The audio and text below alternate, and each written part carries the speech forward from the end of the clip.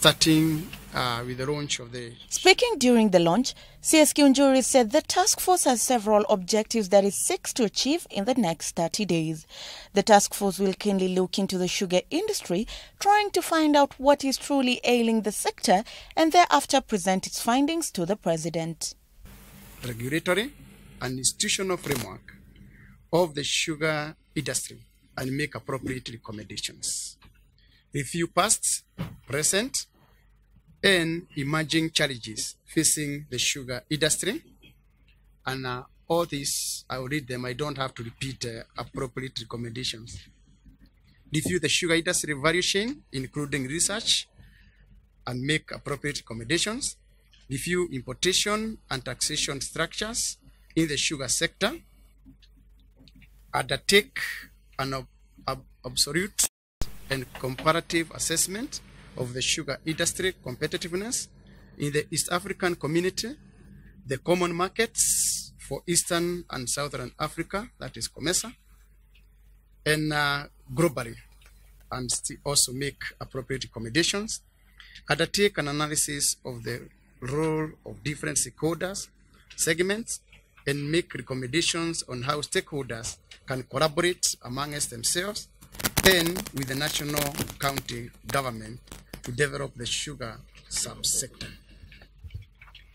Identify and evaluate the most suitable strategic interventions to revitalize the state-owned sugar mills. Review the pricing mechanism in the sugar sector and make appropriate recommendations. Review funding mechanism, make recommendations, address all other issues that may revitalize the sugar industry. Sugarcane farming is the main economic mainstay. Kakamega County Governor Dr. Oparanya, during his address, challenged CS Kiunjuri to pay sugarcane farmers. This, he says, is the first step towards righting all the wrongs committed against sugarcane farmers in the past. But I would also request through you, the Cabinet Secretary in charge of agriculture, that we embark on a program to start paying farmers so that we do not wait for the task force. As you are doing the same for the maize farmers, you do the same for the sugarcane farmers.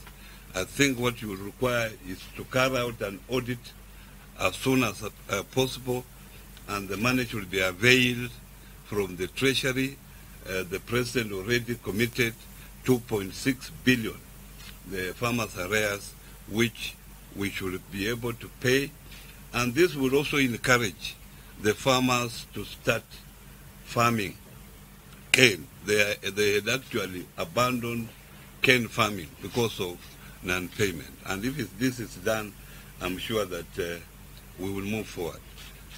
So if it's delegated to the... Also present was Devolution CS Eugene Wamalwa, who said that revival of the industry will take concerted efforts between the national and county governments.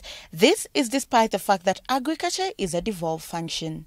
The mere fact that we have both the national government and the county seated here shoulder to shoulder is a recognition of the fact that agriculture is devolved, that the two levels of government must work together. And my ministry is really to work on that intergovernmental relations to ensure that we work together. Because the issue of sugar is a crisis that goes beyond the counties. It affects the our national economy. That's why we're here, and we're going to work together to ensure that this matter is resolved.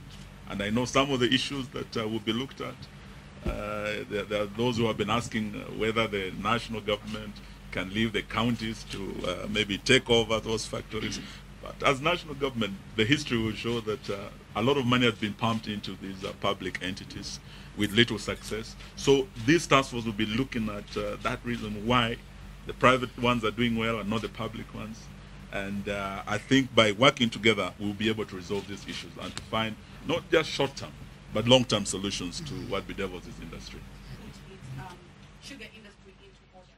The task force will comprise of 14 people, among them CS Mwangi Kiunjuri, co-chairperson, Kakamega County Governor Dr. Wycliffe Ambetsa Oparanya, who will also co-chair, and Kisumu Governor Professor Anyang' Nyong'o. The task force shall work within a 30-day time frame with specific deliverables as outlined in the task force details work plan.